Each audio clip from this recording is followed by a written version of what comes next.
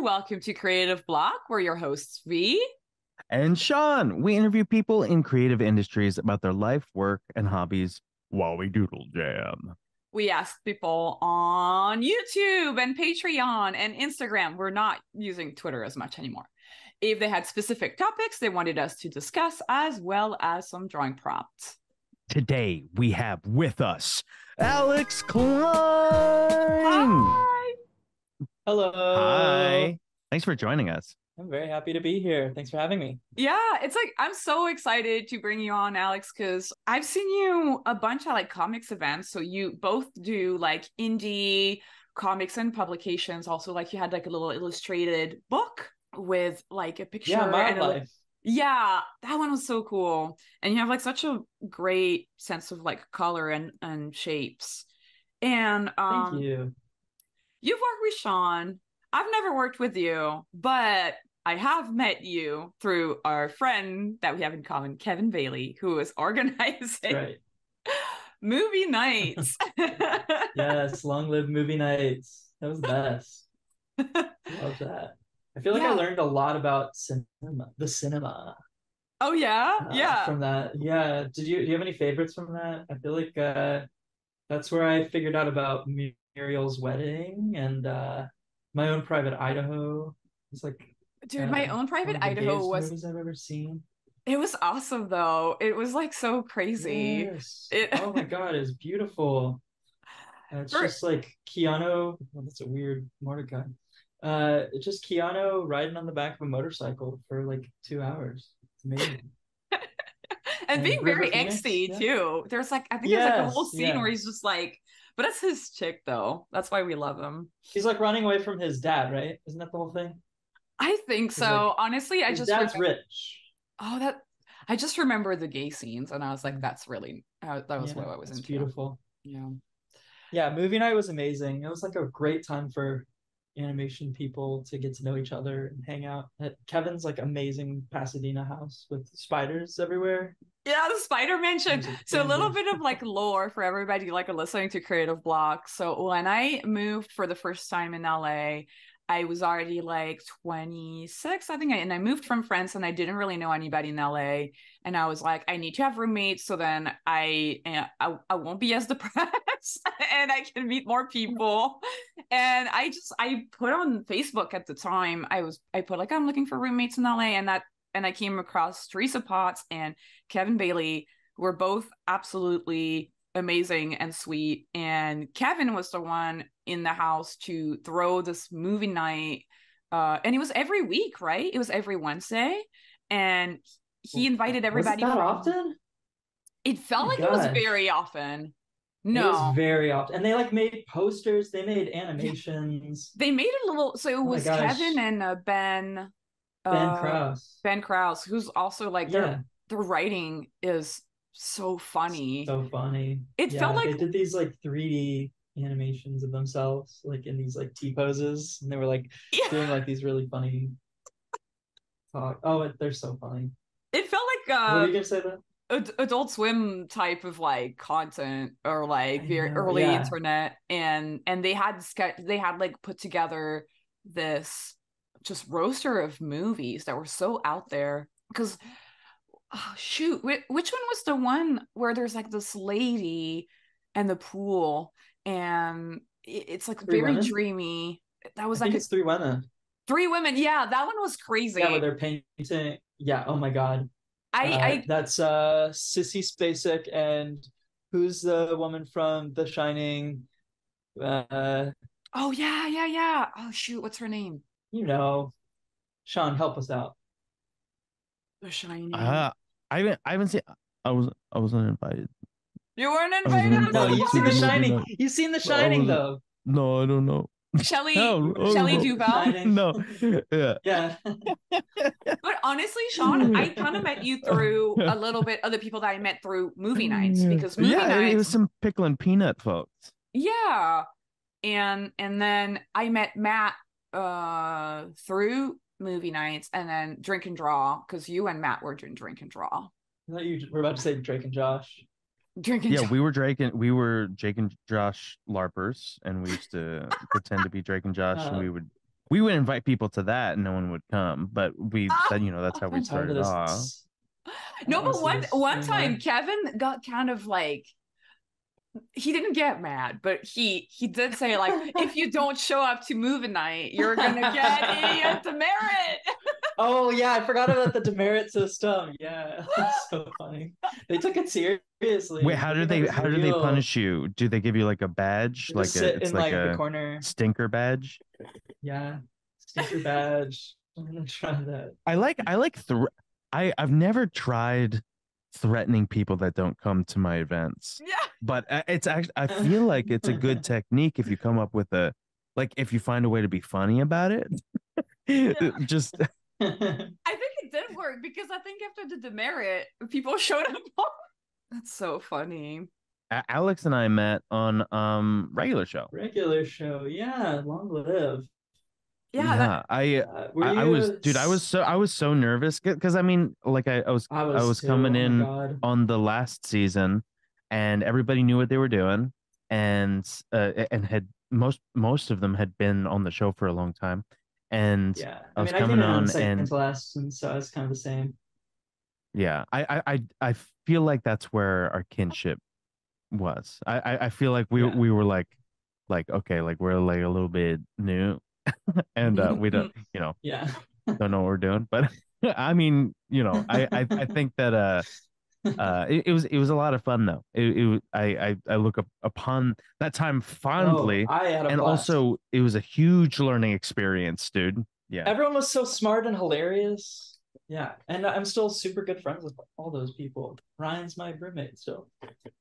Oh, I forgot about that. Really? That rules. Yeah, you didn't know that?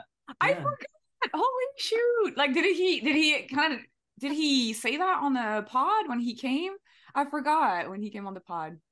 I forgot asshole. that. Oh my god, that's so cool though. Shit. Oh shit. Well, halfway through this episode, we'll invite Ryan on, and we can have a guest feature. No, no, we want this whole episode to be about you. I'm just joking. This is about me. But so, Alex, was a regular show your first animation gig, or did you have? No, I actually started on. I started on Cosmos, Space Time Odyssey over at 6 Point Harness. Before that. And how did you break into working on that? Well, before that, I was on. Oh no, that was the first one. Yeah. So when I was in college, I made a short film. It was about a couple who had a baby. That was Elmo. It doesn't matter. Anyways, 6 Point liked it, and they gave me a job. Did they? So yeah, I started doing layout. How did they find out about your short? Was it posted on YouTube? Was it shown at festivals? Oh yeah, so my friend Joel Trussell, who co-created Pickle and Peanut, which Sean and I worked on. Joel went to UT, which is where I went to school. UT is where is that? University of Tennessee. Nice. And whenever I graduated, I just showed him my film, and he was like, "Cool, yeah. Whenever you move out to LA, we should hang out." And I got coffee with him, and he was like, "Cool. I don't really have work for you, but I used to work at this studio called 6 Point. Maybe they might have some work for you." So he sent my film over there. Wow, this is such a weird looking Elmo. I like this little drawing. Wait, who is this up here? Is this the guy from Forgetting Sarah Marshall? No, I was drawing Keanu Reeves. Keanu Reeves. He needs a motorcycle. Sorry, I'm a little late. I'm a little late on it, but yeah, I was trying to draw him on a motorcycle. He needs a motorcycle. Oh, you're doing the motorcycle. We're both doing. You can draw on it too if you want. I was thinking of what's his name? What's the British guy's name from Forgetting Sarah Marshall? Help me out. Russell. I can't think of anything to. Is it Russell Crowe? Yeah. No, wait. No. Russell Brand. Russell Brand. It's a different Russell. Yeah, it does. I mean, Anyways, he does look like that, though. So scattered. We just keep. Well, the problem is you keep trying to remember actors' names live on the podcast, and so if you just avoid, you could just say the actor from this movie and then move on. But you're like, let's like hyperfixate on this thing I can't remember. Here.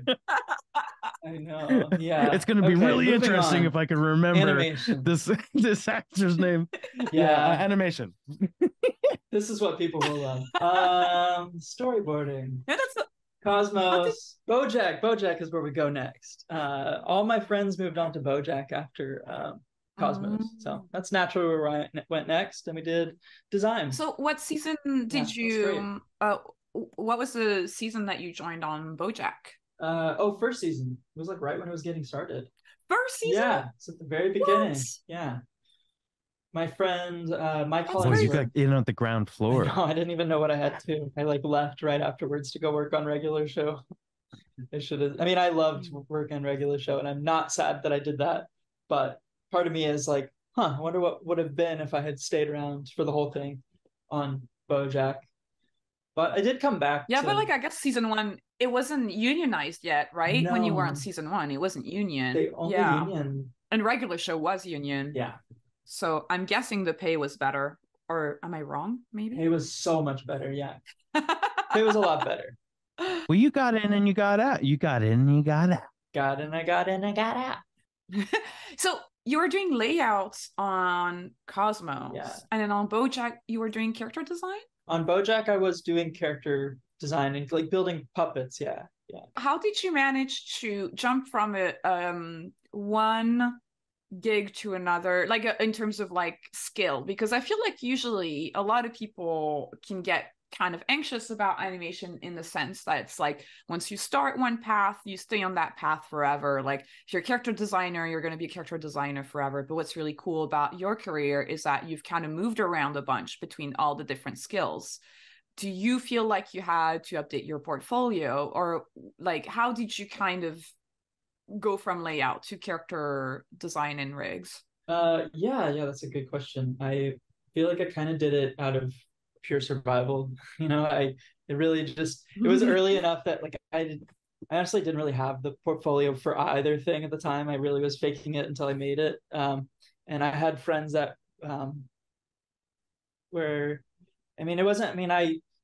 I definitely like had the skills to do the jobs, but like I didn't necessarily like have like all of the experience to like roll onto this stuff. But like I don't know, it's just like, hey, this is like people were rolling on to something and they were like, hey, there's like opportunities, do you want to try for it? And I was just like, I need to do something, and like I am in LA, I'm fresh, and like don't really want to go work at Urban Outfitters again, so like I kind of need to go try this.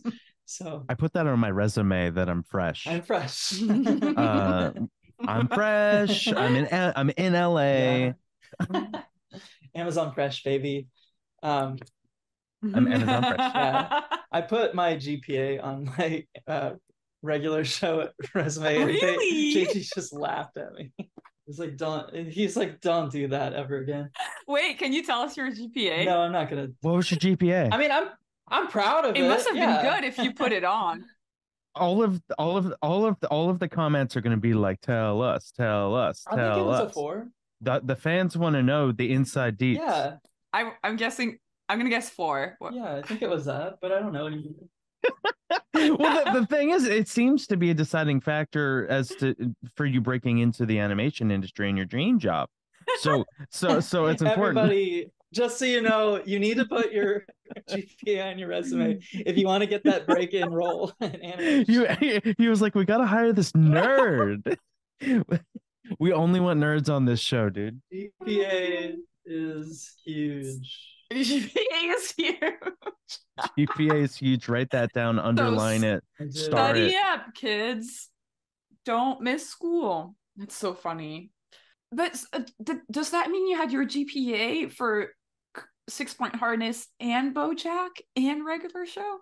And it's isn't that so stupid? And it's only until you got on regular I had no idea what I was doing. I was like such a loser. No, but I just think it's really funny. I was just like floundering. I mean, it's just funny like how you can just like kind of like fall into like, you know, you can kind of figure it out eventually. I feel like it's, maybe this is bad advice, but it's like, it is kind of amazing like what some of the drawings can do for you. Like I was kind of a bumbling idiot at the beginning, but like the drawings were kind of doing a lot of the talking for me back then. Well, the thing is, if it ain't broke, don't fix it. Like you got 3 jobs based off of having this GPA on your resume, and so like, why? What's the incentive to change it? But what I love is that JG is the first person to be like, listen, I have some advice for you. Like all the previous people were just like, well, just I know. I thank you, JG, for taking that off of my resume. Like everybody before that, for fixing that for me. Just like, we'll just let him. They let me just roll, you know. They let me. It's like working. It's like going to a bunch of brunches and you have spinach in your teeth, and no one's telling you. They're all just letting you go forward. Yeah, exactly. Wow, he's a real one for that, JG. I guess so. And wait, so I'm gonna go back to the timeline a little bit. So, what was the season of Bojack that you left, and what was the season of regular show that you joined? Like, was it like season 2 of Bojack? Season 1 of Bojack I left, and then I went to season 7 of regular show. And I stayed for 7 and 8, the last 2 seasons. Can you talk a little bit? And then I did go back to the last season of Bojack for character designs again. Nice. And then it was Union. For the last one. Yeah. But we did get Union. It was good. Can you talk a little bit about the test for regular show? We have Sean's story for like taking the test, but I want to hear your story for taking the test. I actually took the test twice in the same year. They didn't know I took it twice. I don't think you're allowed to do that, but I did do it.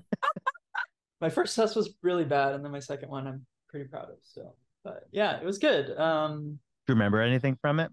Yeah, it's the test where they go into the they're like drinking the slushies and they get the brain freezes. Did you do that one? So I only did a writing test.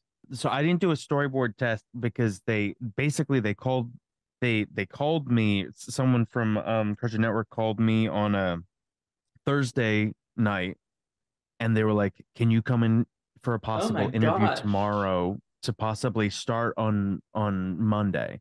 Whoa. And someone had fallen through. And I was like a last minute replacement, and I'm not sure, but I was friends with Helen Joe, who was the partner of Calvin, and I got recommended. They were like, hey, this person's funny, and the last thing I had worked on kind of was drawn similarly, and so I ended up just taking the writing test. So did you have to take a writing test too, or was it just a storyboard test? Do you remember what your test was? The writing test, it was like do this, and then the second it was like it's kind of like an ad lib test of like Rigby running over with like a empty bubble, and then you have to like write in what he's yelling at Mordecai, and then like the second one is like but make it funnier, you know. It's like that whole thing. And it's like, oh, that's funny. Yeah. And then there was like one where it's like all the characters like playing telephone, like they're whispering in each other's ears, and there's a bunch of bubbles, and you have to like write what they're saying to each other. It comes back around. Because some of our listeners don't even know what a storyboard test is, let alone a writing test. So for regular show, they had a storyboarding test, but then they also had a little test that was like it almost felt like a kid's worksheet. Like one of those busy worksheets with like mind games or puzzle games. It sort of felt like that, but you had to fill out these like almost like word games, or like they had like characters with empty speech bubbles, and you had to try to write some dialogue about the situation that they were in or whatever. And that's because on regular show, storyboard artists also wrote all the dialogue. It was a storyboard driven show. So I like picking your brain about this, because not only is that a show with a test, but it's also a show with an unconventional test as far as many shows are concerned. Yeah, I had fun with it. It was just weird because I took 2 tests and then I didn't hear anything back for like 8 months, I feel like. And then I was like, oh shit, this is happening. wow. Like, and then when I did hear, like, it kind of changed my whole life all of a sudden. Oh my God. Oh. And then like I had like a panic attack like that night and was just like, I can't do this. Like I remember like, this is like very dramatic sounding, but I do remember crying that night and then being like, okay, pull it together. Oh. And then like, yeah. And then it was like, awesome. I feel like we've all had like a cry story, dude. But the thing is on that show, it felt like you had a chance, like it was okay to learn. Like I when I talked to Owen Dennis, my storyboard partner, like he was like, yeah, honestly, it took me like a whole season. He said that it took him a whole season before he actually felt really comfortable on the show. Yeah. So I think that like for my first episode, I storyboarded a pass, and then like I had to redo most of it. Oh yeah. And but JG himself actually sat down in a room with me and thumbnailed out an example, like an example whole scene of like how he would storyboard the scene, and like like took extra time. That's like an education right there. That's how it, I think, felt for me. And I was flabbergasted at how fast he did it. Like he basically showed me that like he could thumbnail an episode of regular show in its entirety in like 1 hour. Or under, and like he just did it so fast. Because they have such a formula to that show. Yeah. Like they've been doing it forever. No, but it's still like pretty. It still shows the focus though, because I feel like for example, like now we've all worked for like 10 years plus, right, in animation. Do you guys feel like you could thumbnail an 11-minute in less than an hour? Only if it was only if it was like a really, really simple show and I was doing like the main beats. Like if I was maybe doing like the smallest stick figure beats and I was letting it be just like a very simple cartoony show, I might be able to get through most of that. Oh, I wanted to ask you, because you had gone from Bojack Horseman, which was a script driven adult comedy show, to this storyboard driven show, regular show. What was, and not only that, it was the polar opposites. It was the first season of Bojack Horseman, where they're probably still figuring things out and what to do, and then you went to a show that had been around for 7 seasons and had all these rules already established. What was the switch like in between having like basically a thing where everyone's like figuring it out and flying by the seat of their pants versus like there's like a whole like book of rules that you can follow? Right. Or did you notice that difference at all? I mean, and that's okay if you didn't. I was just curious. No, I did notice that. I'm trying to take myself back to that place, because that was a pretty big stark difference, to be honest. I feel like working on Bojack was like almost like summer school or like summer break. I was working mostly during the summer, for one thing. But also, like you were saying, like, I feel like we were very much left to our own devices, which is strange because I heard after I left that production, like season 2 is like kind of when things started to get a little bit stricter. And like, that's when things got a little bit more dialed down. Like that's when the rules started to get in place a little bit more. I heard like when I was on the show season 1, at least in my sphere, I don't know about Borders and everybody else. In my sphere, I didn't have too hard of a time with rules and things. It felt pretty breezy.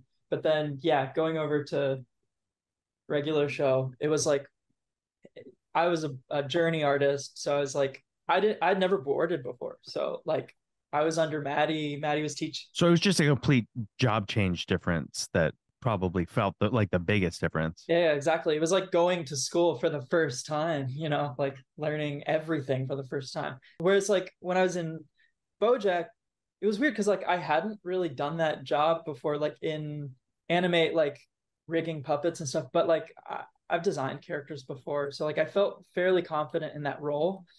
But Bojack was like a lot of imposter syndrome, a lot of like kind of like keeping my mouth shut and kind of just observing people and like being like feeling like the youngest person, like feeling like everyone else in the room was like smartest, funniest person, which is not saying like anything ill against myself, but just like feeling like I had a lot to learn from these people. That's humbling though. Exactly. Yeah. I just felt like that was like a really special place to be, regular show. Like a gold. So was Bojack. I don't mean to say that either, but like just in terms of like my interests and like trying to learn and grow as like a writer, and like at that time I wanted to grow as like I don't know, I was like trying to break into boards, and so like that was like really crucial for trying to get that career started. So yeah.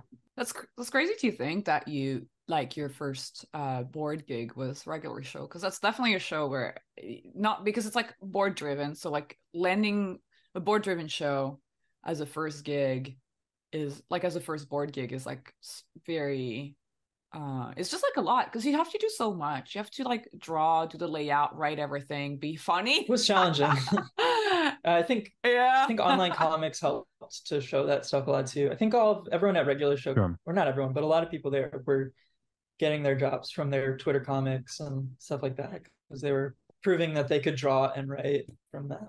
Did you also have like a webcomic website? Did you post your webcomics at the time somewhere? I did have comics. I don't remember what I was posting. Oh, but I did have I think my Bill and Jean. No, that was after. I forget what got me my regular show stuff.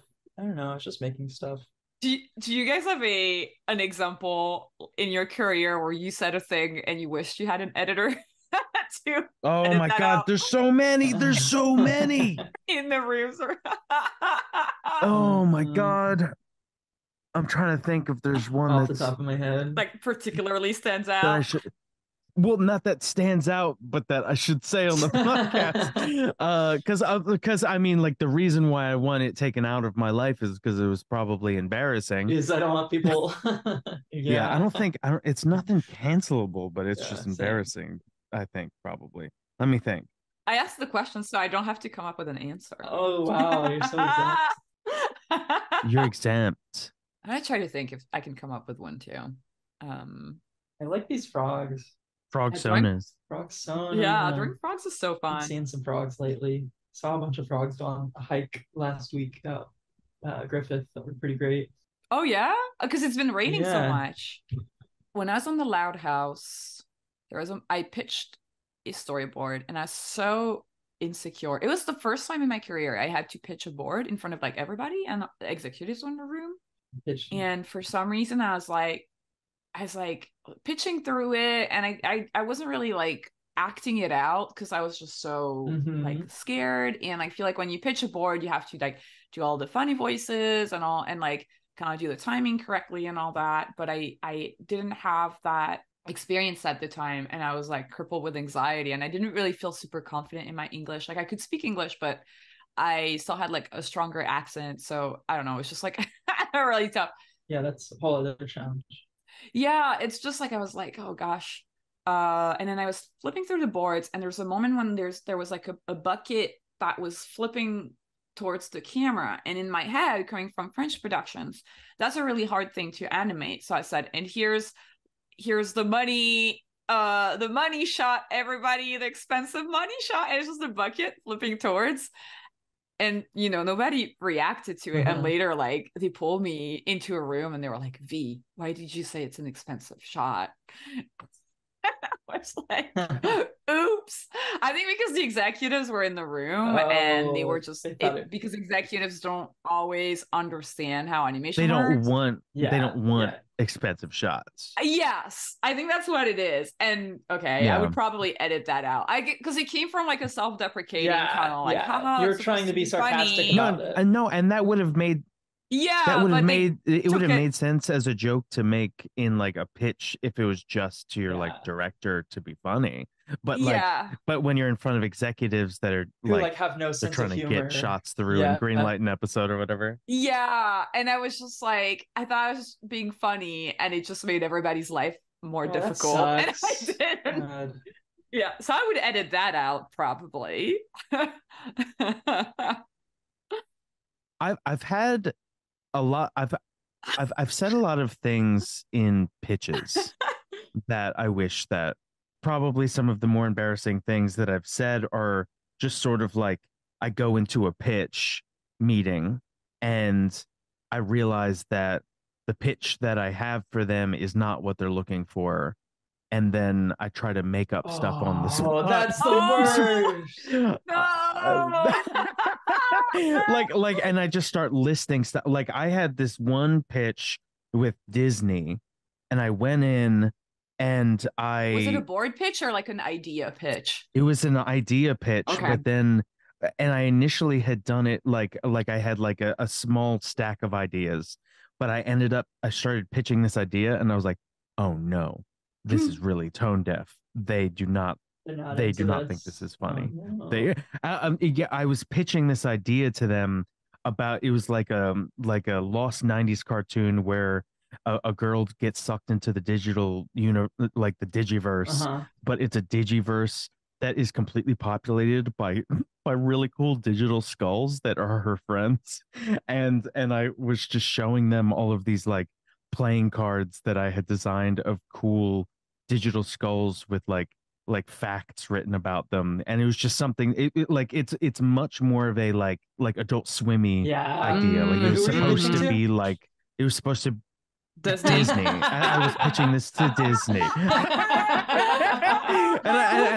and then I started, and then I was acting as if I believed that the Digiverse existed, and that Digiskulls was a religion that I was following, that like if you live your life through reason and like, if you're like a nerd, this is where your soul gets uploaded when you die. But bullies, they get uploaded and they get they get turned into mega spines, and they're just soulless spines with a USB jack that tries to hijack Digiskull's like a virus. And I was just going on about this stuff, and like and the more I talked, the more they were just like checking. Also, I had another pitch like that. I pitched I went in with that same Digiskull's pitch to I was trying to pitch it. I was trying to pitch it as a card game, but I went into a toy company. But as they were taking me on a tour through the toy company, it became very apparent that it was like 7 and under toys. And I was like, this is like for like a Yu-Gi-Oh! Magic the Gathering audience. This is going to be awful. And I've been on a lot of like general pitches where I quickly realized that nothing that I have prepared is like their style, and then I just try to like I'm like frantically searching through my mind to find something relevant. That sucks. I love that story, that when you were talking about, first of all, I love Digischools. It's one of my favorite ideas of yours because it's so out there, and I hope one day we see it for real. Like, it has to exist one day. And second of all, I love that we all laughed that you were pitching it to Disney, because I feel like this is a very important thing to like highlight, is that like when you pitch to studios have a very specific style. But it's hard to figure it out. It took me a really long time to figure out, like, what is a Nickelodeon pitch? What is an Adult Swim pitch? What is it takes a long time to figure out. And it's only like an honest mistake to go to Disney with Digischools. I think at the time I was aware that it was inappropriate, but I think I thought I was being funny by doing it. And then I realized like that I'm not on an episode of Jackass. I'm not on a prank TV show. What you're gonna put yourself through by doing this, like the emotional because I journey. guess depending on the execs, I don't know the execs at Disney, but it could be a possibility that one exec could be thinking in their head, this person is wasting my time. 100%. A lot of the times I feel like execs are pretty like sweet. I don't know. I feel like I've been lucky that execs are for the pretty most sweet. part. They're not trying to be. I've had execs yawn in my pitches before, but that's it. That's like the worst I've ever had. I feel like a yawn is okay. Yeah. Like, I think what I would feel really horrible about is if I was like berated or like, what do you think you're doing? Yeah, like, that's never happened. You know what I mean? Yeah. I there was one other editable moment that actually folds Alex into my conversation. Basically, there was one time where I went to a union meeting, and I had gone because I needed to address a show that I believed was taking advantage of artists, and but it wasn't just a show. It was like it was a system thing. It was basically Cartoon Network had found a way to have a whole crew of storyboard artists be completely freelance for the whole season, so they could pay them a freelancer rate instead of the in-house rate, but they were doing the same amount of work. We were getting paid like a quarter that we were getting paid on regular show. A quarter, yeah. I feel like it came out to like 800 a week barely, but we were like writing dialogue, we were boarding. It was like they were hard shows. It was hard shows to work on. And so imagine working for a studio for 2 years and then they're like, hey, we still like you, but what if we paid you like a quarter of what we were paying you for that whole time? I think they tried to do what happens in Europe, which is like in Europe now, most of the boards, all of the board jobs are unit based, so it's like, oh, we're just going to pay you. It was a flat rate for the episode, flat rate delivery of the episode, but it is so much less money. And a show like the one you're talking about had a notoriously it was a difficult style to hit. It was a difficult show. It was a difficult style to start on because we were also writing dialogue. But the one of the only reasons why I had started and agreed to that rate is because previously, when I first started regular show, there was a similar thing, but like it just lasted for one episode. It was almost like one. I had one test episode where I got paid a different rate, and it was just to see how well I did on the show before they committed to me. And I was like, oh, okay, like they're testing out to see if how well I work on the show. But then I found out that every episode was going to be paid like that. And what ended up happening is Alex and I we were board partners on that show. And I will get back to the union meeting in a second, but Alex, would you like to tell some of your side of our little nightmare? Oh yeah, well, of a show experience? I guess the reason I got involved with that production was because like I was going back to tests. Like I took that test without knowing what that production was going to be, that it was going to be a freelance thing, that it was, everyone was going to be separate, that it was only going to be paid what it was going to be paid. And those tests take so long. They're so involved. You're like trying to put your whole heart and soul into it. They're like, only spend like 2 hours on this. And you're like, yeah, right. Like if you ever want to be considered for this job, you're going to like put a ton of time into this. So I did. Then it's like, oh, I like the SpongeBob skull down here. And so I did. And then I was like, oh, great, cool. I got accepted. And then they're like, oh, we really like your test. So the thing is, this show is blah, blah, blah, blah, blah. And, I was a younger, more naive person. And I really, really liked the presentation for this show. And this is a note I would say to younger listeners, don't fall for it when people post cool stuff that is like getting attention, and then people try and hire you under like smaller rates with that. Like when people try and get talent under the guise of like, look at this cool project, like it's the tale as old as time, like trying to get talent for experience or anything like that. I fell for that for this production, I guess. Yeah, and I want to be clear. I actually don't think it's as much of it. Like, I don't fault the creative, the creator or the director. I think at the time there were multiple shows that were sort of being handled like this. I don't necessarily fault them. In fact, I'm a big fan of a lot of the people involved. But there was a producer who screamed at us. Oh yeah, in the really? pitch meeting. Yes, that producer is nightmare, and I never want to work with that producer ever again. So I think that they had since been fired. They've since been fired from that show. But we basically our experience still was a big deal over at WB.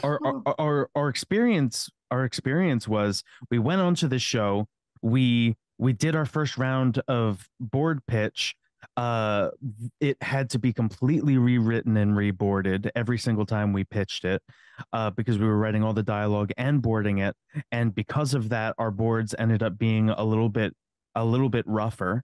And then when we pitched our slightly rough boards, which should be okay on most shows, it was like a we were running this gauntlet of like we had to rewrite all of it, and on top of that we had a revisions meeting where they went through for like literally 3 or 4 hours and showed us how to like corrected all of our shoes. Like we were drawing the shoes wrong with red pencil, and so we tried again. We were like, okay, we can do this, it's okay.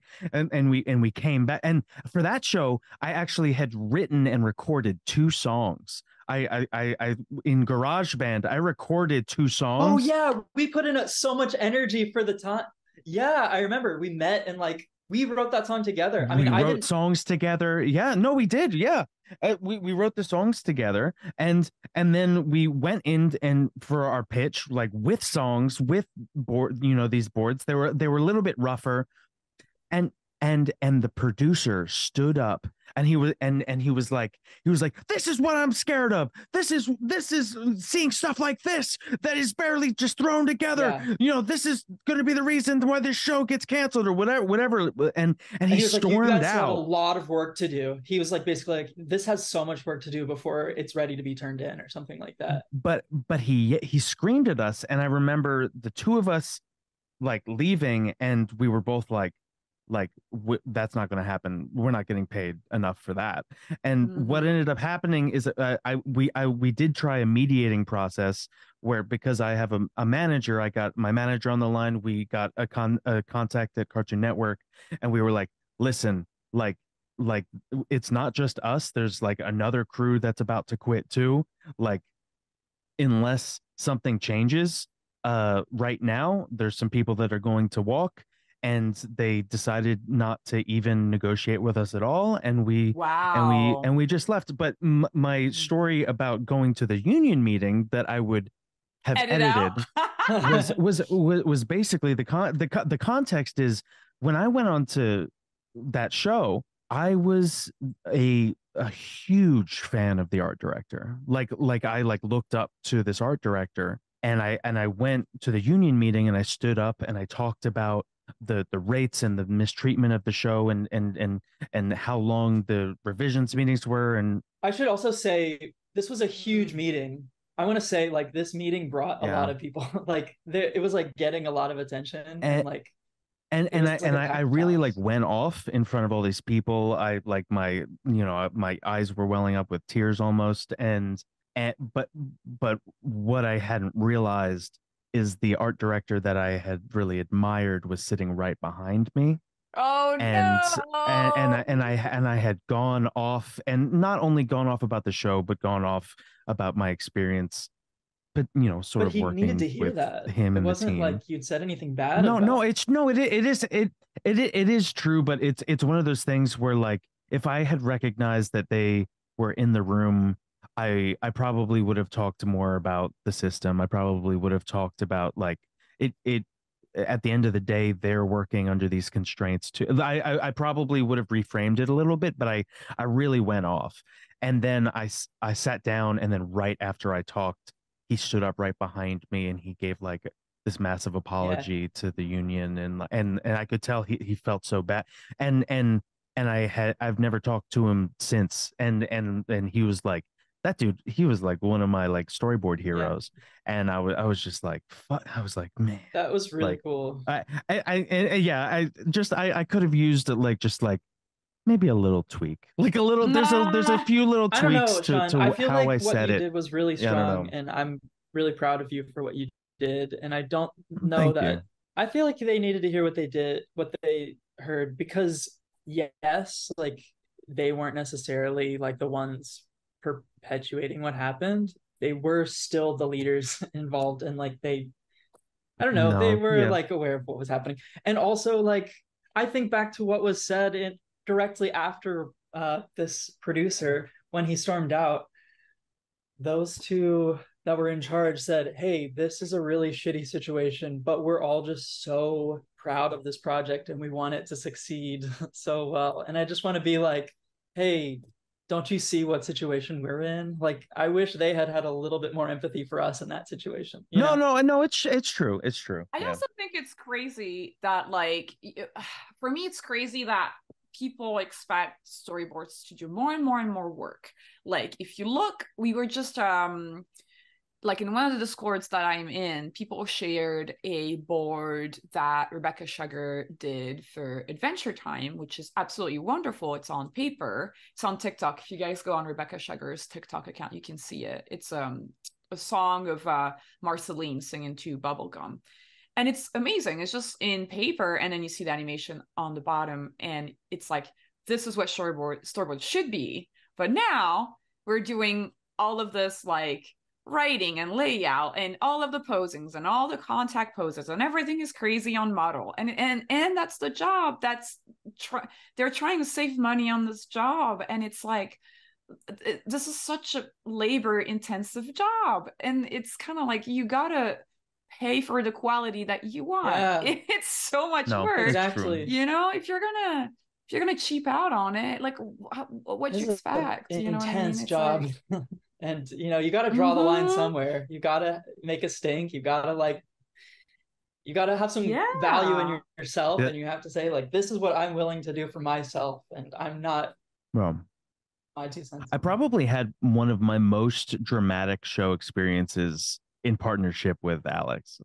like I think looking back, that was a moment. Yeah, just looking back, and I think that I also had felt vulnerable because there was another show that Alex and I had worked on that I felt like I had failed at when I was there, and it was a difficult experience, and so I think that, like, I was coming off of difficult experiences and then going to another one and having like questioning myself, like am I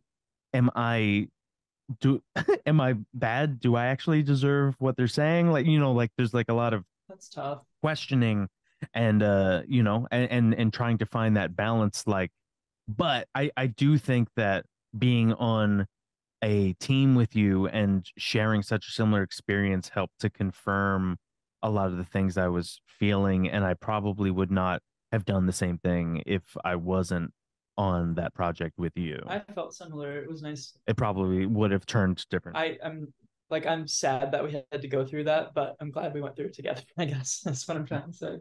Yeah, me too. Trauma bond. It's not a I don't want anyone to trauma bond by blood. It makes it stronger. But yeah, I don't think I had told that story on the podcast before, and but I it's there's, I guess it's just a good example of like even artists who, like, I mean, even by that point I had been working for years in the animation industry, and you still have experiences like that either make you second guess or that like it's like, is it me? Am I the one who's the problem? What you're capable of. Yeah. But no, I'm the problem. It's me. Yeah. It's, I mean, it's always, I like to hear these stories just because, like you said, like Sean and Alex, like both of you guys, you have like really, like, you have had long careers, you've had like successes prior, and even with prior successes, you like, it's easy to question yourself and be like, what am I doing? And like, like question your skills. Like, I feel like this job is so hard sometimes because your ego is like kind of on the line all the time. Like, everything feels so, like, even if you have your resume to kind of help you feel confident, it only goes so far, right? I don't know, in these experiences. Yeah. Yeah, egos. I don't know. I think it's like I do feel like we kind of fused into a Justice Voltron and Justice Voltron got out of there and yeah, just sort of like we're Zoids that did we did a Dragon Ball Z fusion dance, and we were like, let's turn into someone who is strong enough to quit something. What are we talking about? Because that's scary. That's scary. Oh no. From the show. We because we quit together. Oh yes, absolutely. We Voltroned out of there. Yeah, no. I was just saying we like fused into some. We were like, let's fuse into someone who can quit together. I think we needed each other, and it was like, I think we recognized like we were both in a bad place, and we were like, hey, this isn't working, right? And you were like, yeah, this isn't working, right? And we were like, together we could do something about this, I think. And also like, some other people who I won't maybe name names on here, but like some other people helped us. They left too? Yeah, we all helped each other get out of there. There's other people that left too, and no, it was good. And the good thing is things on that show did change. They did change. Yeah, I heard season 2 was a lot better. And season 2 was fun. Nice. Yeah. No, I heard people on later seasons were they were being treated well, and they had switched the format of the show so that less the things depended on the board art. There's just all sorts of things that they changed, and who knows, maybe that wouldn't have happened. Who knows? If we weren't the pebble in the avalanche, like the first like kind of if pebble it had succeeded that way, like they probably would have kept doing things the way that it would have been. No, how did you bounce back from an experience like that? Did you work on something that kind of reinvigorated your, like, I mean, because you're still going, like what did you work on? Did you work on anything since that sort of reestablished your faith in like, it's not all bad. Animation industry not all bad. I did some revision work for a little bit after that, because I did want to take a little break from doing like board driven stuff. So I did do like some non-writing work for a little bit, but then I did kind of pick it back up into Summer Camp Island. That's where I went after. Ooh, nice. It was great. I loved summer camp. And Ryan was on that for a little show. bit. Lovely. There's a lot of like the Adventure Time crew was on there. I worked with Nick Edwards for a bit. He's really funny. Tom Herpig, Jesse Moynihan were on there. But yeah, I think it was Jesse Moynihan is such a talented designer. God, his like Jesus he's so good at drawing, nuts. Dude. I can't wait to see that. I don't know. Everybody go check out Jesse Moynihan. Like he was the art director for the Midnight Gospel, and so that's when I got to work with him. But I was just me. Yeah, you. Yeah. Me? Are you saying me? Yeah. I actually started on that show at a really fortuitous point where I was able to storyboard on half of the episodes that exist, even though there were like 4 teams. Somehow I ended up being able to touch a lot of it, actually. Okay. Which I think that was the show that reinvigorated, like, oh my God, I like work environments can be awesome and creative and collaborative, and you can have enough time to do it. And on top of that, experimental stuff can be done, and everybody's creative input can be valued. One of the best run shows that I've ever been on. I think working on City of Ghosts was what got me back excited about animation. It's a while after. That one's great too. But, that was a great crew. I think that was kind of like, I think I was kind of like being like, why does animation matter at that point? It was kind of like, we're all just kind of making this stuff and being miserable, like getting notes, and like, it's not, all this stuff isn't funny. All this is just like, all this like sad stuff we think about when we're burning out in animation. And then, hi, come in. Artie wants in, sorry. Oh, is that your kitty? Yeah, this is Artie. You might have seen him online. Here's Artie. Artie has. I know you guys can't see this, but yeah, no, like people are only going to see our drawings, but we can all draw Artie because he's a cutie. Coffee and cream cat. No, we don't have to edit it out. I'll draw you trying to keep a hold of Artie as they. I like this. But what you were talking about is really true, Alex, about like there's always this moment in your career, I feel like, as an artist, especially as a storyboard artist, where you're like what am I doing? Totally. Like, especially after doing it for 10 years. It's like so many, I don't know. Yeah. It's like I'm spending so many hours out of my day. I'm doing sometimes overtime because I love this show, or sometimes I don't love the show, but I gotta get it in. And then you're like, where's my life going? I don't know. Like exactly. So on City of Ghosts, were you designing or boarding? I was boarding on that show. How was it boarding for it? Because it's like did you guys get the audio first and then board to the audio, or like how did that work? Because it's a little bit a little bit documentary-ish, right? Yeah, so it kind of depended. So sometimes we would just start doing like mood boards. We would just like we would have character designs, and so we would just start like it would be like, hey, this is kind of the director would be like, this is kind of the idea for this scene. Like start doing like some like imagine being a documentarian in this scene. Like what are some ideas for how, like where you would put the camera, just to start staging it for like when the photographer goes out and shoots stuff. And like we may or may not use some of these scenes. A lot of our stuff we were drawing really loose because some of this stuff got used, a lot of it didn't get used.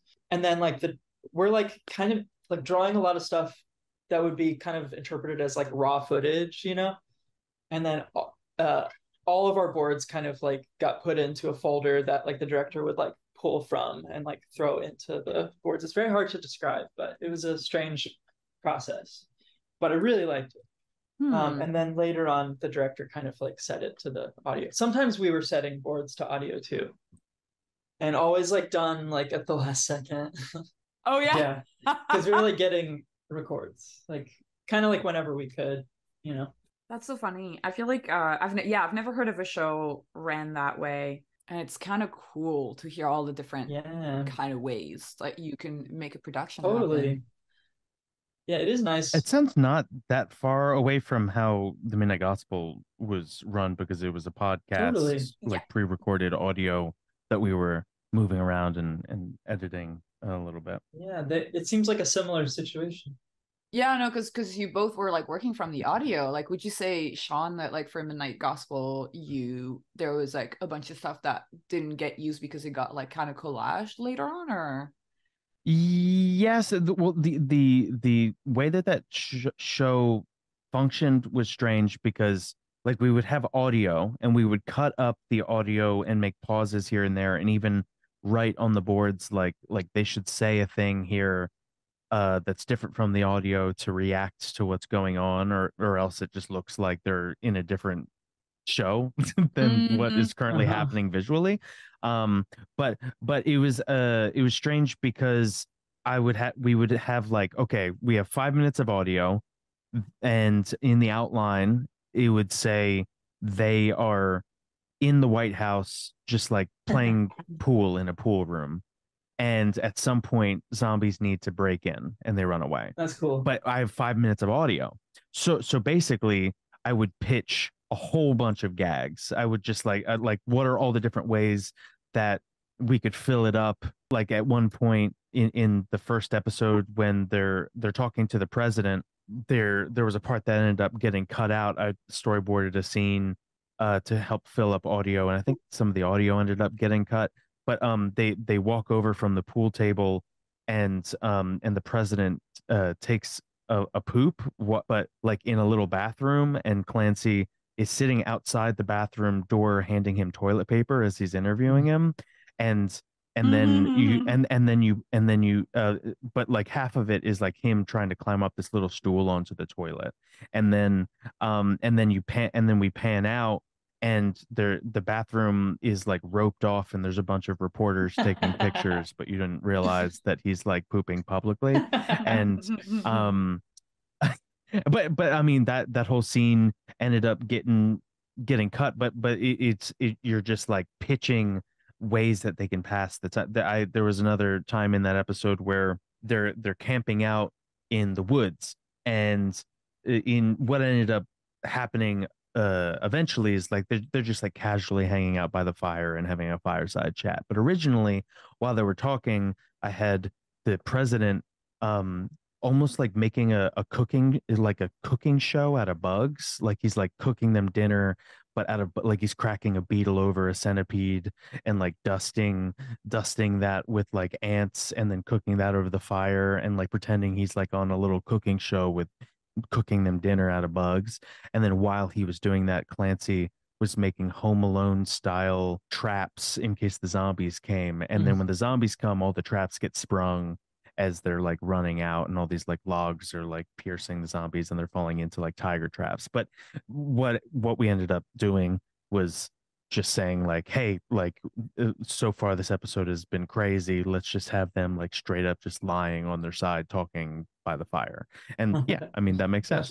but yeah, a lot, but it almost felt like storyboard driven, but without having to write dialogue much. That's really cool. Taking some of the heavy lifting away. I like that. Yeah, I'm assuming that's how like working on like some like Tom and Jerry or something must have felt a little bit like you're just like more gags, pitching a whole bunch of like funny gags. Yeah. Nice. Ooh, I love this little arty drawing. So you've worked as a character designer, you've done layout, you've done storyboards, Alex, and you also do comics on the side. You go to all these conventions when you got time. What's your process like, kind of coming up with like a book, for example? Well, I haven't made a book in a while. Right now I've been focusing more on animated shorts, but the last thing I did was that thing we sold at together, and I was doing more like prints at that, I guess. The last book was the garden variety book. I did that like I guess I haven't made comics in like 5 years, if I'm being honest. But I do make animated short. Gosh, I'm so scattered with my creative process because I go back and forth to a lot of stuff. But yeah, right now I've been working with my friend Norla. Now, is that just because you're drawn to new ways of storytelling, or are you gravitating more towards different ways that you can pitch a thing, or are you just... I don't know. I think I just get bored with one thing. I think I'll do a thing and just like... Nice. Do you all like... Sean, you're like very focused on animation, you know? I see you're like, you churn them out. Do you make comics ever, or do you jump around, or are you like set in animation? I sometimes I make short comics when I like an idea, but I don't like it enough to go through the whole process of animating it. Or when I think that sometimes I'll make a comic when I'm trying to work out some like quirky little dialogue, or when I think a joke will translate better in text than voice acted, because I think that there's instances like that, especially if like there's like a narration, like if there's like narration text that that maybe wouldn't read as funny with voiceover. But I've kind of been combining them. I've had a lot of fun combining them actually recently. Talk to me about that. By basically I'll make a comic, and then I'll render the panels, and I'll time out the panels for TikTok, and I'll do voiceover of all the lines as we switch in between panels, and I'll even like put in some little sound effects and stuff, and it turns like something that takes me far less time than making an animated cartoon of it into something it's kind of like a storyboard a little bit, but there's text on it. That. I've been having a lot of fun doing that, actually. Feels like there is like a happy medium, like something kind of sort of more like an animatic, maybe something. Yeah. Kind of closer to what they're looking for with the Adult Swim smalls, you know, that maybe I would like to start aiming for, because it just takes so much work to make a full-fledged animation. You came out with a little short recently, which was like freaking amazing. I was like, how did he get the time to do all this? And it's really funny too. I had my creative partner and I co-created that together, so it's two minds. It's amazing that you can do awesome. that. Norlo carried. I love working with a partner, Yeah, like I writing with a know. partner. Is this something that you enjoy? I do. Yeah, yeah. It's definitely helpful. I feel like I get ideas and then I get off of ideas really quickly. I don't know if y'all are the same way, but that's how I don't know. I just don't commit. Like, so it's good to have like a It's hard to person stay. to keep you on something. Yeah, But I agree. It's hard to stay focused on something like because that first phase of like getting an idea is so much fun. You're like, ooh, and I could do all these things, and here's a funny joke, and this character could look like this, and then oh, what if like it happened in that area, and then they could just and then you like it's just like blue Yeah. sky, and you're having so much fun, and then you actually have to do it, and it's like well, actually I'll just do something else. and you don't know like what's good and what's not, you know. It's nice to have like another person to bounce ideas off of. One of the reasons why I gravitate towards like short stuff is because I go through that too, where like I'll come up with an idea, and then if I think about that idea for like a week, I'm like, okay, I'm over that idea. So what I end up doing is I gravitate towards this like mode of like it's almost like my motivation takes me hostage and I have to make the thing in like 2 days. I love that. Like while I'm still excited about Yeah. it. And so I'll just do like a bender, like an animation bender, not drug induced, except for caffeine. But like I'll just like I'll just hyperfixate and I'll make a 30-second like meme ass like not even worrying about like it being animated well, but just Yeah. like getting something done and getting that idea out before I know that I'm going to be tired of it. And Yeah. yeah, so that's a little bit how I I function with really that got to stuff. get to that Dude, that's place. exactly how I'm like really yeah, like I like am too picky with stuff right now, but I'm like learning. I'm in this like mode of like loose drawing, and I'm like really trying to push that right now. So I'm really working to get to a place where I can make fast work. You know, that's the goal right now. Because like my whole Right, life, you're experimenting. You're playing in this yeah, space. yeah. I my whole life has just been like just like tight, you know, like very tight.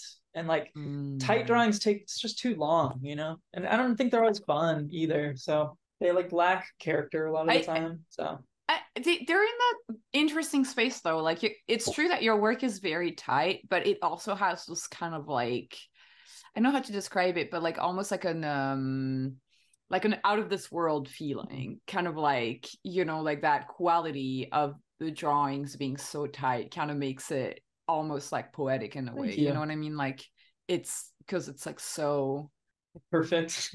Yeah, exactly. I'm trying to like that's exactly the word. Get over that. I'm excited to see the balance that you find in between. Yeah.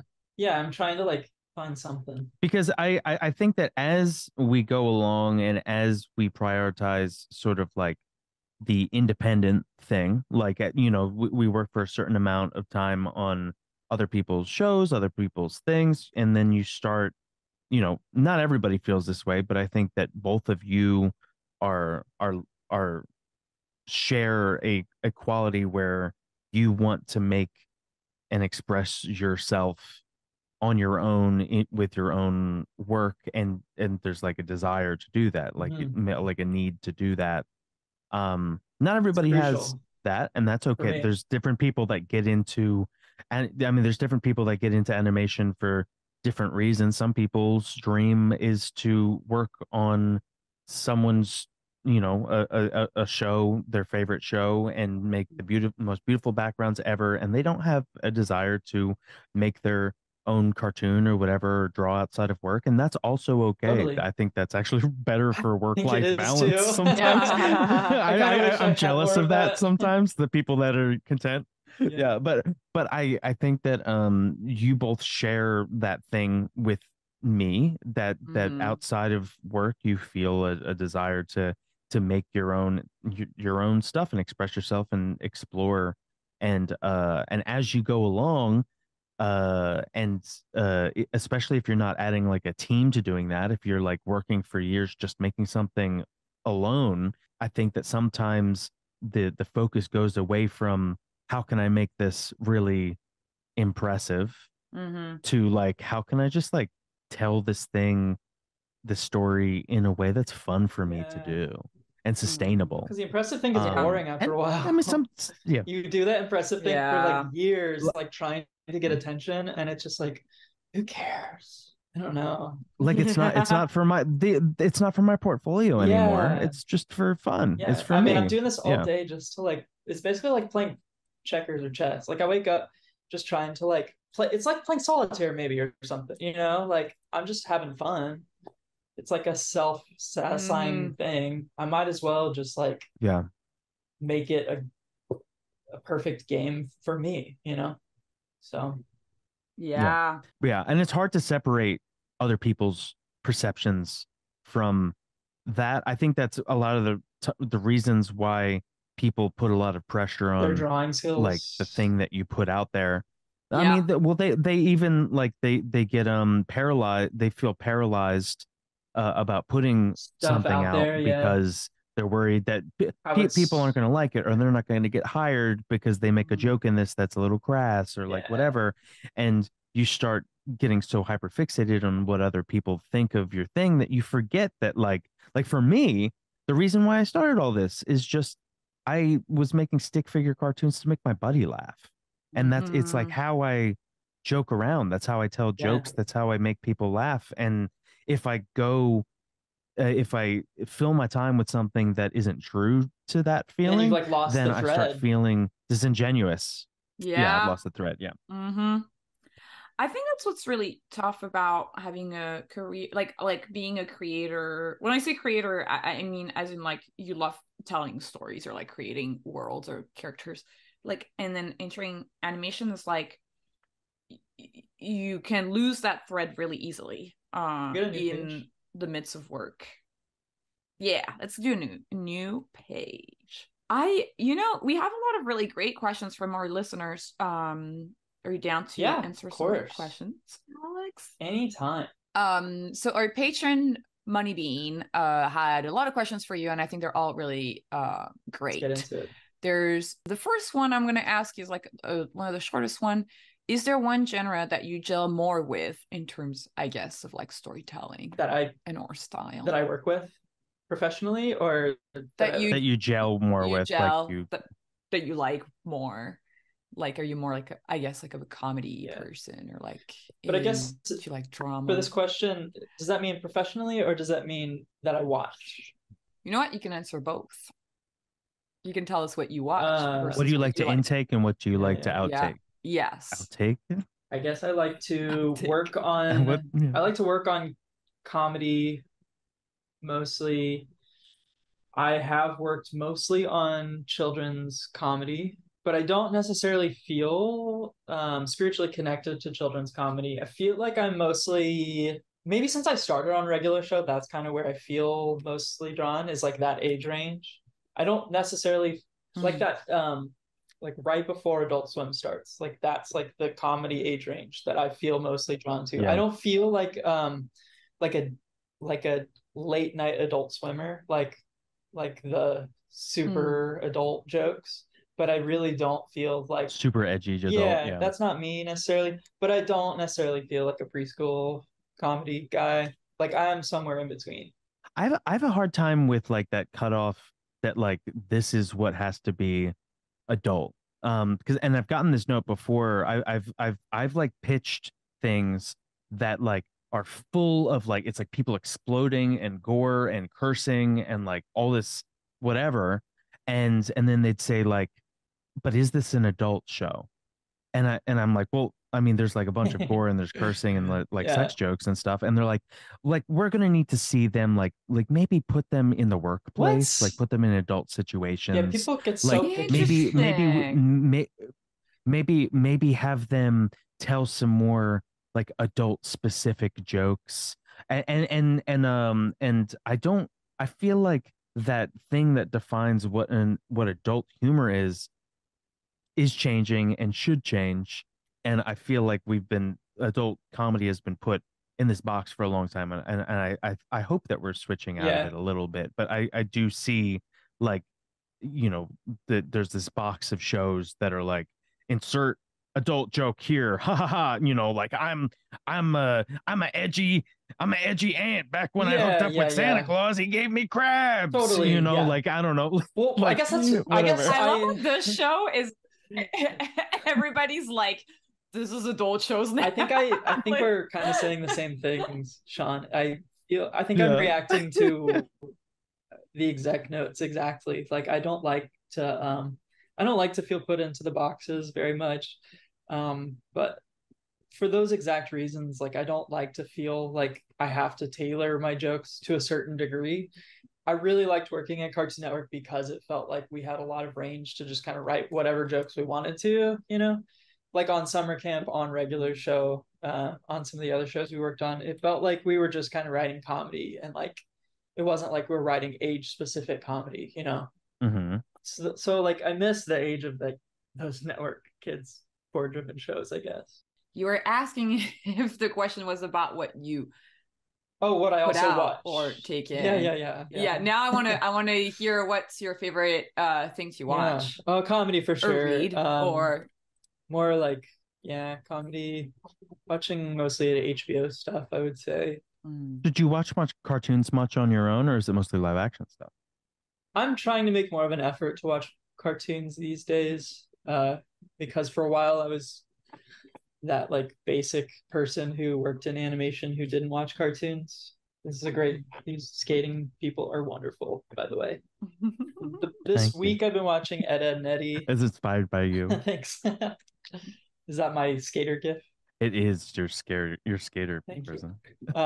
This week I've been watching Ed, Edd n Eddy. Have y'all watched that recently? Dude, yeah. It's been a long time. It's actually what I used as a comp for my Cartoon Network short. I pitched it as Ed, Edd n Eddy for girls. Oh, awesome. For some reason that pitch really lands. Because it's sick and it feels like it's kind of been slept on for a bit. I saw someone tweet the Ed, Edd n Eddy Bible like a week or two ago. I have not seen it. Well, I'll send it to you if you want it, because that's what got me on this kick.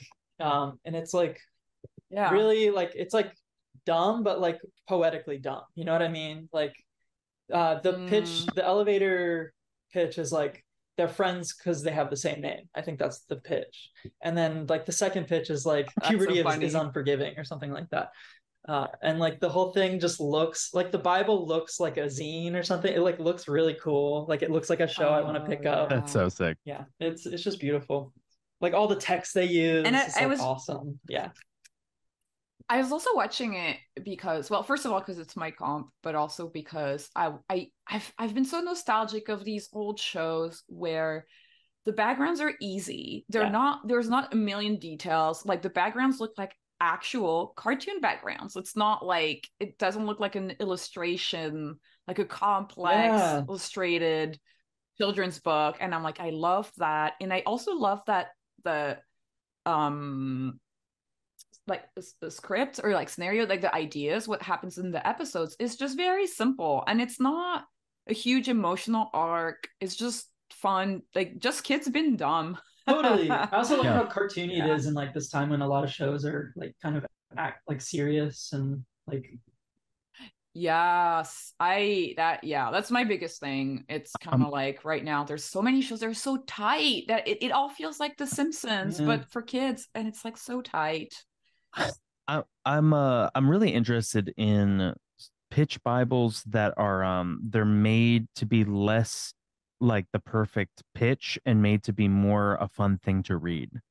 And I think that the Ed, Edd n Eddy Bible is like that. I also think that the Adventure Time Bible is like that. Yes. It's like fun drawings of characters with cute things that they would say, and like it's not, there's not like the like this is, you know, labeled, this is the world, this is the story, this is the theme, this is the tone, this is character 1 through 3, and their emotional ties to one another. Well, like it's just like they don't like finish what were you saying?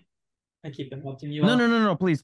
What were we gonna say? I feel like some of that stuff they don't like because they like figuring that stuff out with you, right? Some of that, I mean, they like you. They like seeing it like fleshed out. I think it's a good idea. But like, they want to hear fun, funny stuff, and then like the clinical stuff you figure out with them. Maybe I don't know. Maybe that's wrong. I also I also believe that's my biggest realization. I'm telling everybody this, but it's like a show like Ed and Eddie or Dexter's Lab or Recess or Doug. It's like all shows that is happening in the real world, and it's so much easier to pitch that to an exec because there's no world building, or the world building is just so minor, and it's so much easier to just get in right into the characters because at the end of the day, you just kind of want to spend time with your characters. And if you don't really understand where the characters live, it is kind of like then you start like the person you're pitching to starts being sidetracked. It's like, well, what about this? What does this mean? Yeah, it's nice that you just have that built in, or you don't have to like explain much stuff, you know? Yeah, it's like everybody knows what a house is and what a school is. It's like to be a 13-year-old boy who's like, who just wants to get jawbreakers. Still from Moneybean, in the shows that you designed BGs or supporting characters for, such as Bojack, how many of these characters are given personalities beforehand for you to base their design off of versus needing just anybody and having fun with it? Where does your hand take you when you just have fun with the BG or a smaller character? Yeah, it's a two-parter. So for Bojack, it was a little different because Bojack, Lisa Hannawalt was the art director, and so that had a very specific art style. So she was doing a lot of the pre-designs for us, and then we were kind of cleaning up from there. So yes, I was still designing some of the characters, and I was doing like turns and like the proper design styles, but for a lot of those characters we were kind of given like pre-designed characters already, so I wasn't making a ton of creative decisions for that show. But for, let's say, like, yeah, when you're working like on a show, when you're a character designer, oftentimes you get like a lot of these, like, you have an art director a lot of the time, so you get like designs from them or like for the board, so you have like a pretty good idea of where to go from, you know, and you have like the style from the show, so you don't get too much freedom to kind of go off script unless it's like a background character. Then you're kind of like coming up with things out of your head. I feel like the time when you get to kind of play the most with design is like at the very beginning, like when things haven't really been established. Like this last production I was just on, it's like a brand new thing, so we're all kind of like on the ground floor figuring stuff out. So I was given like a PDF of like all the character descriptions, and that came from the writers. And so I'm doing like a lot of sketches. Like one of the, it's like, this character is a goth character, so I'm Googling like goth. And it's like first draft goth character, and they're like, oh, it's kind of a boring goth character. It's like, go a little deeper than that. So it's like, you're just like digging from your psyche of like, I don't have to explain how that works, but how like brainstorming works. It's just like, back and forth of that. I'm trying to think how to give a better example. When you want to push deeper on a character, do you like Google stuff? Do you use image references, or are you For sure, yeah. Google image. You just Google like deeper goth. Goth inception. I need to find there's several layers of goth. There's deeper goth, there's surface level goth. To be fair though, you're saying I feel like sometimes because I love designing like goth emo kind of like scene kids. It's my fave. So good. Because they're already a design, like in real life design, right? And when like more specific fashion words like cyber goth or shit like that, then you can kind of like right, you can get like the good stuff. Yeah, you can't just have like off the shelf goth. You have to go a little. You know a cool one that Sean knows all the goth. I've been noticing is I think that health goth is very interesting. Health goth is really? It's a lot of drop crotch, comfortable, stretchy pants and very flowy garments and a lot of athletic wear. I feel like it's intersectionality with athleisure wear. But it's all black. But they wear all black. And the makeup. And then another one is this one is a little bit less reference, a little bit more nuanced, but Arctic goth is all white, but still with the goth aesthetic. So you have like desert goth? Switch from Switch from the Matrix always wore white and sort of had like it's almost like if goth went albino or something like that. Like sort of it's the same Final Fantasy. It's like it feels like yeah. but it's I like these like subgenres of goth that is like goth adjacent, but and you can still tell it's the same like dark angstiness, but with like, you know, this person wants to go to the gym or like this person this person is on Hoth, like that Star Wars Snow World. You know, they're figuring out their own journey. So cool. I love it. I worked on an Ed, Edd n Eddy parody. That's my most recent experience with Ed, Edd n Eddy. Wasn't watching it. It was working on there's a online animator named Meat Canyon that I animated some shots of. Basically the plot is that they're trying to get jawbreakers, but it's like a horror version where they're taking everyone's jaws and they're making a big ball of jaws and viscera, and then they like put that in there. It's super weird, but I animated a little bit on that, so that's my more recent Ed, Edd n Eddy thing. I actually like this question also from Money Bean because it's about your style, Alex. Let's hear it. What influenced this blocky, somewhat disproportionate, wrinkly human style of yours? My wrinkly style? Was this let us always read it in your personal style whenever you originally took art seriously? Who influenced my style? Let's see. I got really into Robert. What's his name? Robert Ryan Corey was huge for me back in the day. Did y'all ever look at him? Oh yeah. Yeah, he was huge for my influence. He has an amazing lecture that you can find online. Oh really? If anybody's listening. If you type in Robert Ryan Corey design lecture, I think it is on Facebook. I don't know anything about him. It's really good. Is he a decent person? I have no idea. I've never worked with him. I only know him through the lecture. Okay. Well, his drawings are gorgeous. Which I think is really good. And changed my whole perspective whenever I was in college. And then I feel like Ghost Shrimp was a big one for me when I was watching Adventure Time. That was when I was like, maybe I want to be a background artist. That shit was awesome because it was like very illustrative, and he was like putting art into animation in a really interesting way that I was like not seeing in other animation at the time. Who else? I was on Boom all the time, that art website. Oh yeah, they're still around. They're still around. Yeah. I still get on that site every now and then. That was where I first found out about Helen's work.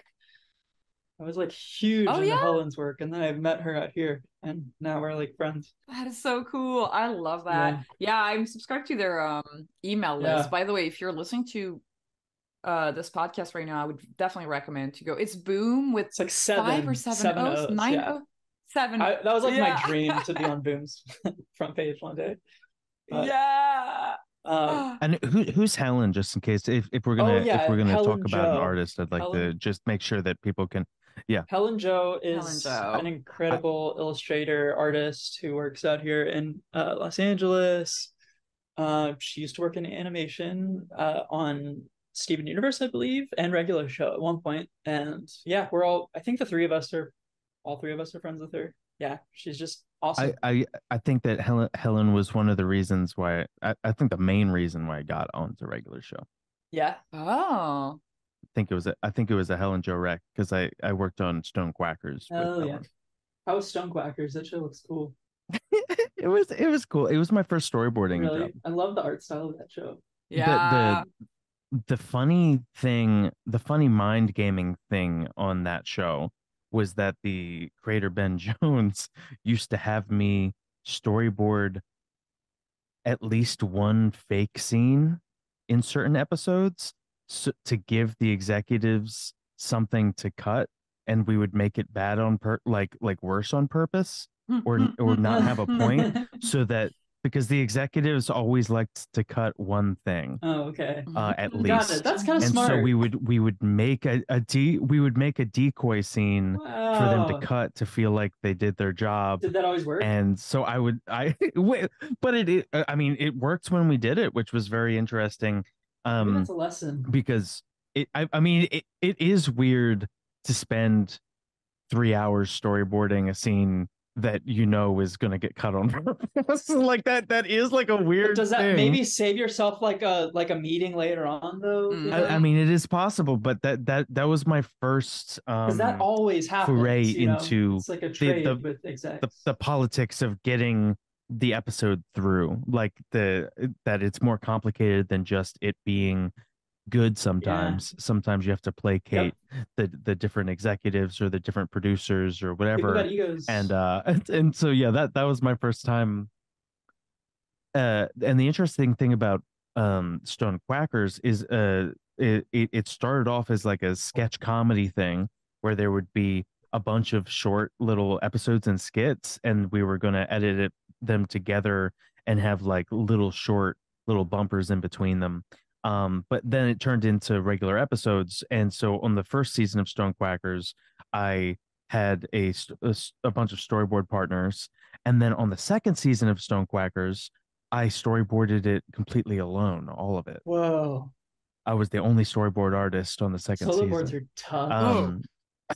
Storyboarding is hard, man. Storyboarding. It was my first storyboarding job, and I was like, why are you trusting me like this? Yeah. But there was like a series of shows that Fox ADHD had done, which was my first job, where they basically took all of the members of the shorts team, the team that made a short every single week for the YouTube, and they were like, what if we made shows that felt like shorts? And so there was 2 shows that I had started on for my first shows that I had ever been on, that the intention was to make them feel sort of like an internet short. And so most of the main people on the show were like people that made internet I wonder shorts. if that would have hit a little differently today. Fox ADHD. Oh, you think that TikTok and stuff? You think it's just like it was ahead of its time? Maybe. I mean, it's possible. I mean, I think that and stuff, but like, right? Isn't that right? I don't know. Yeah, well, I mean, you have these shows right now that are coming from artists from the internet animation space. You have like Smiling Friends, you have Koala Man, you have YOLO Crystal Fantasy, which are these shows that are made by artists that started off on like Newgrounds and stuff. And I think it's finally coming around to like, hey, you guys have this like internet sensibility, and that's what, I mean, the kids are just watching shorts and internet shorts. Like, what if we make shows feel like that? I think that is something that's happening. Interesting to think about more now. Yeah. There's all these companies like we were talking about, A Studio and Adult Swim Smalls, kind of doing what ADHD wanted to do, I guess. Yeah, because the ADHD was around even before, like it was after Vine, but before TikTok. So it was, I just missed the Super Deluxe too. But they Super Deluxe. Yeah, I feel like Super Deluxe and Fox ADHD were kind of in the same space, like doing some similar kind of stuff. Fox ADHD introduced me to the first the concept that of someone being able to make a living making nothing but gifts. That's really cool. They had a gift department where they had 8 people who were full-time making gifts. They would make 2 gifts a day. Holy crap. They would just take they would take news articles, they would take things happening in pop culture and make GIFs of them. And this was back when like Tumblr was at, I think, its peak. And so they were really like pumping out GIFs on Tumblr. And that was the I did a few freelance GIFs for them, and that was the first time that I had anything ever go viral. I made some viral GIFs on their Tumblr. Dude, I thought that you when Alex pulled up the Elmo with fire GIF, I thought that as you were talking, Sean, I thought you made that, and I was like, what? No. I'm not just doing GIFs. No, I wish. That was so like, yeah, that's so funny. Oh, I was gonna. I'm adding the GIFs that I made for that went viral. Oh, nice. I made two Nice. GIFs that like took off Amazing. and went crazy when I was at Fox ADHD. For people listening on the animation is so violent. Like the way it's like, yeah, it's true. if you're listening on and Spotify, this- check Oh, out I've the seen this YouTube one, yeah. video because it's a GIF of a boss in like a cubicle type environment who's telling a lady, "Hey," and she's like, "What?" And he's like, "Get back to twerk," and then you see her twerking. And then this other one is basketball sunglasses. The guy puts his glasses down like, "Excuse me," and then two little balls go through good the hand hoops. animation. And this one, oh, thank you. This one actually is, as an Easter egg, is in that big QAnon documentary that came out, I think, on HBO Max. Really? Wait, which one? They show it's very unfortunate, but it's an example of how GIFs and memes can get out of control. Basically, this GIF was posted as a reaction to like a mass shooting, on a forum on the QAnon board, but it just shows up in the documentary, and everyone was tagging me. Wait, which when one? it came out. It is the one with the basketball sunglasses. Someone was like, "Excuse," Really? yeah, like "Excuse me," and that's how people use it, I guess. But That's crazy. these were my first viral things. It was GIFs Hell yeah. with ADHD. That's amazing. So I wish that could be my full job. Yeah, making some little GIFs, like fun, like crazy little GIFs. Working for Giphy. I guess Giphy does that, right?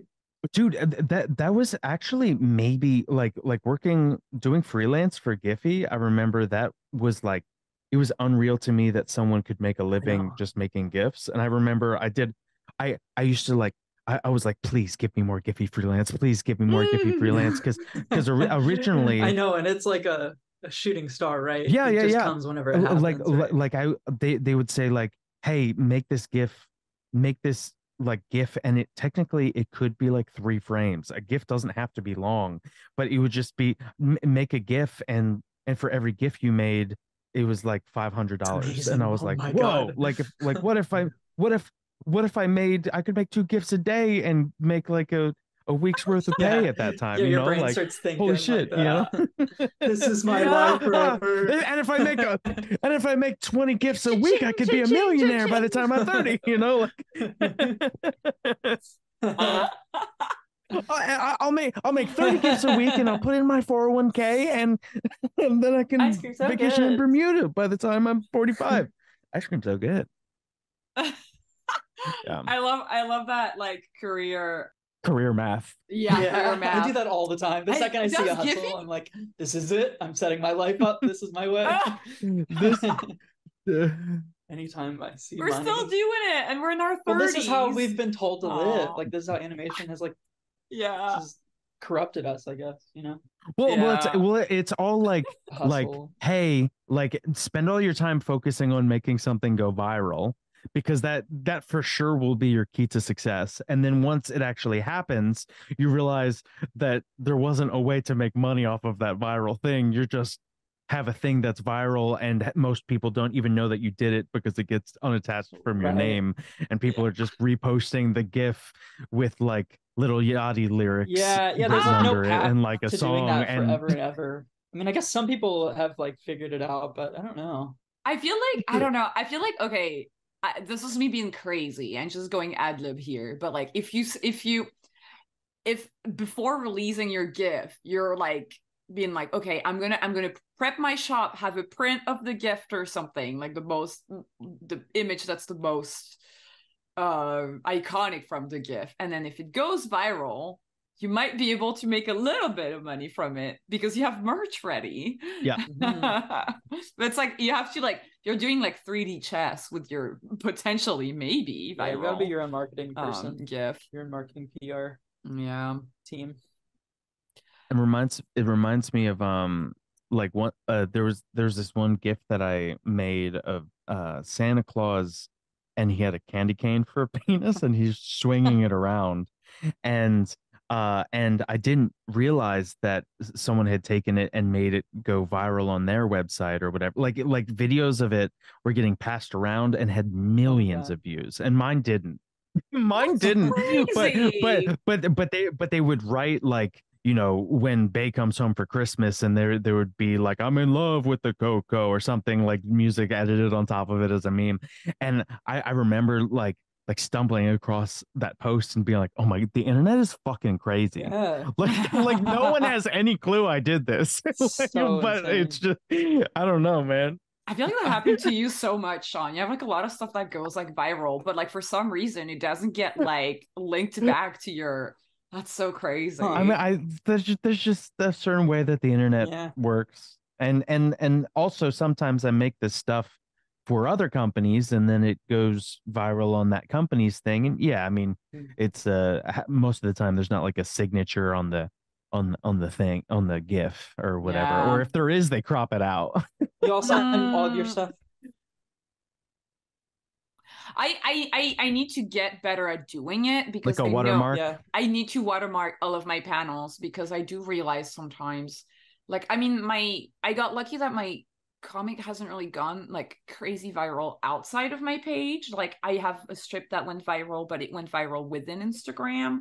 I don't think it was reposted elsewhere. However, when I did do this like Cartoon Network Shippuden fan art where it was just like all of the Cartoon Network characters dressed as like Naruto characters, that goes viral like every yeah, exactly. I was just like doing it for fun. I was like, whatever, and like that goes viral every like 3 years, but people don't really know it's me. Like, I mean, sometimes I get tagged in it, but yeah, I don't really get any following from that. Dude, the internet is nuts, man. And I'm sort of just like, I sort of view it as like Ash, when every time Ash lets go of one of his Pokemon and sets him free. Yeah. At first when you're watching Pokemon, you're like, what the fuck? That was your coolest Pokemon. But like eventually you're like sand mandalas. You know, you just say you set your art free and it lives a life of its own somewhere. And that's why memes are magic. Yeah. I love it. They have power behind them. Talking about power, and I can kind of link that to like motivation. Alex, I have a question for you from YouTube, from at Sean Brennan 8910. I think it's a really cool question. Sean asks, I recently came off boarding for a very exciting show. Now I'm boarding for a preschool show and struggling with motivation. Have you ever had this? Can you trick yourself into being excited about something you're not interested in? Having to pay the bills, I guess. But is that enough motivation for you to like stay excited? No, it's and like, not. you know, that's a tough question. But we've all been there. Yeah. Oh gosh, this is a bad answer, but maybe like thinking of it as like a new challenge, you know? Yeah, that's a bad answer. Have you ever been in that position of being on a show where you struggled? Yeah. And how did you get through that? Did you manage to get through that? I ended up quitting. Slump. It wasn't. I like don't have a good answer for this. Like I try to not put myself in jobs where I'm like not like that I'm not flourishing, but that's hard in animation, you know, because like there's only so many jobs, especially right now, you know. It's a very precarious. Yeah. What's the question again? When you had like a really great experience, and that happened to me when I was like I was on Thundercats, and it was kind of like the most fun I've ever had working on a show, and I knew in my head I was like, nothing is going to compare to this job ever again, and I was right. And then every other job I got after Thundercats was like pulling teeth, because it's like, well, I'm not as creative, I can't do as many things, I guess there's so many rules I have to follow, and it's hard to find where you can find the fun. I think what I have thought, I mean, this is maybe not like fun per se, but like two things I can think of is like focus on like the community you have there instead of like the product, you know, because like obviously you're not interested in the product, so stop thinking about the product and think about like the people you're working with instead, you know. Think about what you can learn from those people, you know, because every crew is like full of talent, you know. Our industry is chock full of talent. And you have something to glean from those people. And the other thing I would think of is just like, I think of every production kind of like a classroom, because I'm a forever learner and I love learning. So I would just kind of think of that production as maybe like a crappy elective that you're taking in college, you know, like it's like preschool 101 or something. Like just kind of think of it like what skills could you learn in this that like maybe you could apply to a production later on. That think about skills that you would learn at this show that you wouldn't learn from another production later on, you know, because I've definitely learned from preschool shows that I don't typically work on. I've learned from those skills, like how to be a more, you know, preschool shows are definitely like more well-oiled machines. That like there's lots of rules on them. Things have to be like very particular. I wasn't always like that on board-driven shows. It's much more about the writing. It's about like focusing on like being funny and like making the room laugh. But I did become a much more like diligent. I became much more diligent about my files and about that stuff when I started working on that stuff. That's just one example of many things I learned on those productions, I guess. Shows that you're not into, it's like a blessing and a curse, because shows that you're into, sometimes you can go extra hard on because you care about it, and you end up giving all of your time to this production that it's still not technically like your own creation. And so you're giving your all to this thing because you love it and you care about it. But sometimes it's nice to work on something that you don't care that much about, because you know that your medium best work is still good enough, and you can focus on things outside of that job. Get your work done. Don't get emotionally attached to it. Feel good about clocking out at the end of the day, and then those are the shows where I end up getting more of my own stuff done outside of work, because not only is the show not taking up my creative energy, but also like I am able to not phone it in, but control how much effort I'm putting into it, because at the end of the day, it doesn't have to look crazy beautiful. It just has to work. You can hang your hat at the end of the day. You don't take homework home with you as much. Yeah. Because a show like The Midnight Gospel, I'm working on that outside of work. I'm trying to come up with songs. I'm trying to come up with songs on my own time. I'm like coming up with funny drawings to try to make Pendleton Ward laugh. I'm like because it almost it almost fuses into your personal work, right? Yeah. So I almost get more me work done during times on shows where it's just a job. Yeah. Where it's just a job. That's a really good answer. That was better put than I came up with. Good job. Well, I was able to build off of what you said. I jumped off of what you said. You know, it's teamwork. Teamwork. No, I think it's a really great question, and I think that's some, like you said, like it's good to hear also that everybody's going through it. Like the three of us went through it. They're like, our listener is going through that, and I think it's a very common feeling. And it's good to like kind of brainstorm around it and be like, you know, this happens and it's okay. And totally, you know, there are ways. There's just not enough great shows. There's just not enough like dream projects out there, you know. Sometimes you need those sometimes you need those shows that you're not into to make the shows that you are into shine. You need that. You need that rain around the sunshine, dude. You can't give your all to every project, you know.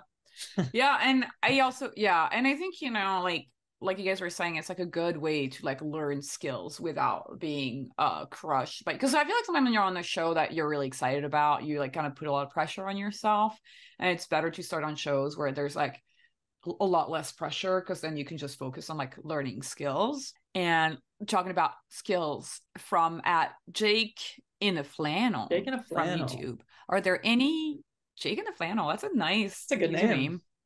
Are there any habits you learned as a storyboarder that you encourage others to begin taking on, I guess? Time management, yeah. Like definitely. So how can you be like more specific with like time management? How you go about it? Fighting your anxiety. I don't know. Skills. You mean like well, what's a time management before you branch to other ones? What's a time management hack that you have learned somewhere that has helped you? Yeah. Drawing really small in Storyboard Pro has helped me a lot. Yes. Drawing with the thing, I agree. Like really the what's it called? The canvas. Katie Mitroff, my director on shout out to Katie Mitroff. You rock. You taught me a lot on Frog and Toad. You taught me how to do that, and that rules. Yeah, do that on your thumbnails, and also like do that for most of it. I feel like I used to draw really close up. Character designing really small is good.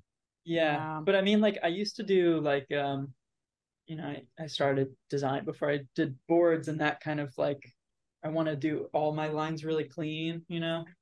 That's the thing. I feel like that's like an Achilles heel for a lot of artists when they get into the board game. It's like wanting their boards to look beautiful, and you got to rewire that whole thing. You got to have expressive, quick boards that you can throw out at a whim if everything's wrong. So yeah, time management, drawing really small thumbs has been huge for me, and like just getting to it as quick as possible has been huge for me. And like just being like this like dumb drawing is like what they're gonna get because like I did it today. Like this is like what I budgeted for myself, and like I at least did the work today, is like what I told myself I was gonna do, and I did it. So like honoring and valuing the work I did today like counts for something. I don't know if that makes sense, but it's like that means it does. It's something like, more than like procrastinating on like not doing something. You know what I mean? Like I would rather do a small dumb drawing, 10 bad dumb drawings than like not doing anything because I'm scared to sit down at the Cintiq and like grind away at like a bunch of really pretty drawings, if that makes sense. I don't know if you ever do that, but I feel like something that's really helped me out a ton recently, especially on shows where I'm like having a hard time getting started, is like making a to-do list and really breaking it down into like super small steps. So for example, I'm like, okay, today you have to work on this sequence, and the sequence you need to make that beat and that beat and that beat happen. And then sometimes I'm like, or for example, sometimes it can be like, today you're gonna clean up 10 shots, and I draw the 10 little boxes, and every time I finish a shot, I like I check it. A mini celebration. And I feel so good, and then I see it like kind of like, I don't know, like this has really helped me out like kind of recently, because then I'm like, okay, it helps me get in the flow or like build up the motivation. And for the list, sometimes I'm like very like, okay, remember you have to do like a note here, add this there. I don't know. Making a to-do list really helps because when you have all the things floating around in your head, it can feel like a bunch of like fast little flies zooming around, and it can be hard to quantify them, and you feel like you're forgetting one and whatever. But if you make a little list and you check it off, you feel you get a little you feel a little boost every time you check one off. It feels like you're moving forward in a passage of time, and you're not in just like an endless work stasis. Exactly. And then you can just kind of like pump yourself up. You're like, only 2 more tasks, come on, I can do it in an hour or something, and then I'm done with today's work. Sometimes I'll do little checklists. I don't think I've done quite as intensive checklists, but yeah, just little ones. I feel like I mostly just break up like I need to do like I'll do like a 1/5 of a board a day or something like that. Like what's your like health habits around storyboarding? I'm asking that because that's a good question. Keep that work-life balance. It can be mental health, or it can be like physical health. I have lots of answers around that because I feel like that's been a journey for me. I used to deal with tendonitis stuff a lot. You're getting swole because of all the heavy lifting that you're doing like 3 jobs at once. No, I'm joking. Sorry. I sometimes go to the gym, but not as much as I should. But I do yoga. Yoga is really wonderful. Keeps me happy, keeps my back in pretty good shape. Got the standing desk that I don't use enough. Let's see. I try to take breaks like every 45 minutes or an hour. I try and stand up and get moving around just for my brain and for my arm. Like when I was having really bad tendonitis, every like 20 minutes I would get up and stand around, try and do things other outside of drawing. My brain doesn't like it when I do like all day draw sessions. I really can't do late night sessions anymore, like all-nighters, you know.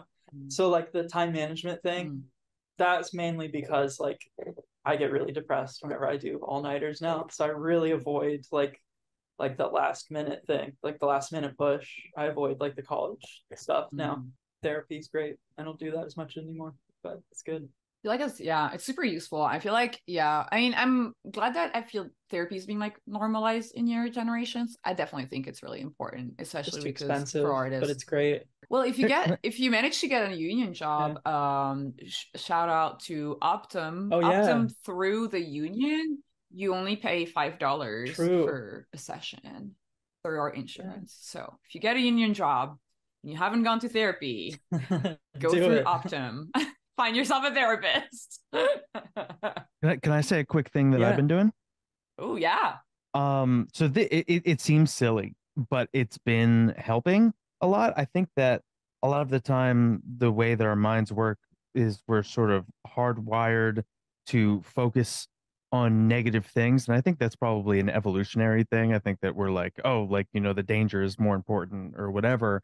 But I think it's the reason why even if you get like 100 positive comments, 1 negative comment will ruin your whole thing. Or you could have like a full day where everything was really nice, and then you have a bad thing happen at the end and you're like, oh, that was a bad day. One of the things that I've been doing is when I notice that I feel happy or satisfied or proud or I feel good, I let myself sit in that moment and I repeat to myself that like I feel really good. I'm really proud, you know, and it could be just like eating a delicious snack that you're like really into, whatever it is, but like trying to like sit in and register happy moments throughout your day instead of just letting them go by, so that when you go back and remember whether anything good happened during your day, there's just a little bit more of a moment that you can remember. I feel like that probably builds on itself too. I feel like the more you do that, like the more your like neural pathways like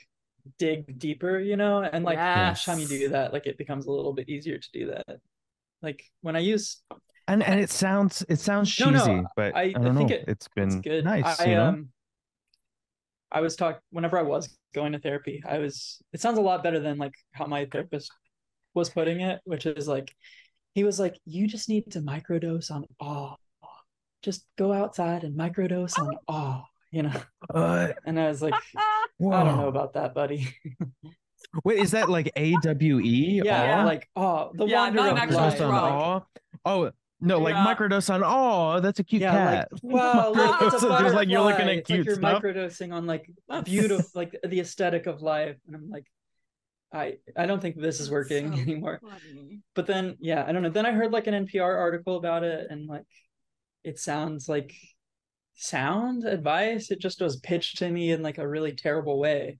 Yeah. I agree. Sometimes that's why I'm like, I will obsess over like a mental health kind of like specific topic and like read up a ton on it, like a million articles or like a million like people asking the question about that specific topic, and read all of the answers, because I feel like I need to find the way that is phrased that makes sense to me. Because somebody can give you the idea, but if it's not phrased correctly for you, then it doesn't really hit as much. Yeah, exactly. Yeah, because to me it was like, but it mushrooms, man. It's like you don't need mushrooms. It's like life is your mushrooms, you know. Like super Christian in a way. Yeah, it is. Like kind of like I'm like high on Jesus or something.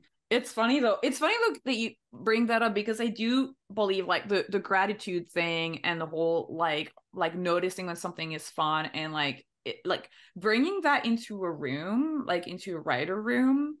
I feel like and I noticed like my writing mentor, she tends to do that where she just kind of is like always just positive and encouraging, and you always kind of want to keep that positive feeling rolling to keep people being engaged and fun and come up with new ideas. When you finish a drawing, look at that drawing and be like, I made this. This is cool that I made this. And because a lot of people like that, they'll do a drawing, they'll post it on social media, they'll move on to the next thing, and then your next interaction with that drawing is like, oh, it didn't reach as many people as I hoped it did, or whatever. But like, you drew this amazing thing that like is going to make people happy, or more importantly, is making you happy. And I don't know. Speaking of microdosing, sometimes it can feel like these interactions with some of our favorite artists are all too short. But unfortunately, this episode is coming to an end, and we're coming down from this high, this absolute buzz from talking to ALEX CLINE. I just wanted to say thank you to ALEX, and thank you to our listeners for another awesome creative block. Yeah. And with that, that is the end of this creative block. ALEX, thank you so much for being our guest and sharing your story. And thanks to our listeners. Follow us on Twitter at Creative Block, where we ask for drawing prompts and questions to ask our guests. Really, you can ask us anywhere on any of the platforms that we're on. Huge thanks to our editor, Clemens, for editing the podcast, and Marco for helping us to produce the show. If you love our show, then support us on Patreon. Becoming a patron gets you early access to interviews as well as bonus episodes. You can also support us by commenting, sharing, and liking our content on all the different platforms. It really helps a ton for you guys to just kind of spread the word. Click the link in the description of this episode. I have been your host, Vee. And I was Sean. Keep being creative, and we'll see you next week. Bye. Bye.